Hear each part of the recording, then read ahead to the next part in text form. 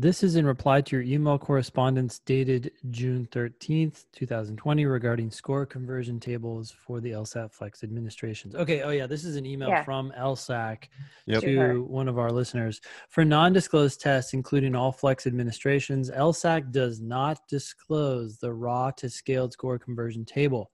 LSAC advises all test takers to prepare as thoroughly as possible so as to perform at their very best on each test. For any additional information, please see our Flex website, which is super long, by the way. Thank you for your interest in the LSAT Flex. LSAC. Well, yeah, we know that each section is treated roughly equal, but that's all we know. And that was from a webinar that President Kelly Testi conducted.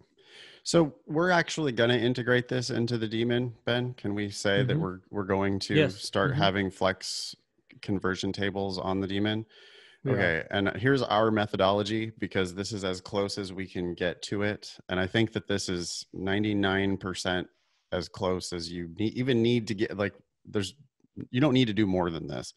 You take a real LSAT score conversion table and you just multiply all of those numbers by 75%. Not the 120 to 180 scores, but the number that you need to get correct. You drop one of the logical reasoning sections from the test. There's 2 logical reasoning sections on every test. You drop one of those, because that's what they did for the Flex. You drop one of those, you're left with 3 sections. So 3 out of the 4 scored sections are remaining. You do those 3 scored sections, you count up how many you got right. And then when you look at the score conversion table, you just multiply all those numbers by 75%. And that's going to give you, and then still use the same 120 to 180 scoring scale. Yeah. That's it. And that's going to get you as close as anybody could possibly get. I suppose you could also, if you wanted to, before you do that step, you could take both sections of the LR and then average your number correct from those 2 scored sections in case one of the sections was harder or easier. But I don't even think you need to really bother with that step. Yeah. And you know, it doesn't hurt to get used to the swing, right? Like if a section is easier and your score goes up, and if it's harder and your section, the score goes down, that's the swing you're going to see on LSAT Flex Day anyways. Right. And so it's kind of stupid. We're going to integrate that into the LSAT daemon. We're not going to be out there yelling about how we're offering official LSAT Flex tests. There is no such thing as an official LSAT Flex practice test. I'm sorry, there's not. That's a straight up lie. Yes, that is a straight up lie.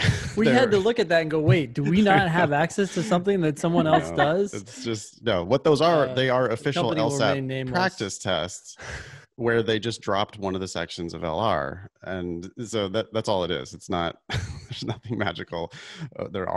Nobody has the secret LSAT Flex practice tests. They do not exist, but we are going to at least convert those scoring scales for you and let you do a test where you drop one of the sections of LR and then use the converted, the new scoring scale. But it's still just, an estimate. It's just a lie. It's fake. It's as close as we can get. It's not official in any sense, except for that the questions that you did were the real LSAT questions, and the scoring scale is a converted scoring scale as best as we can estimate it.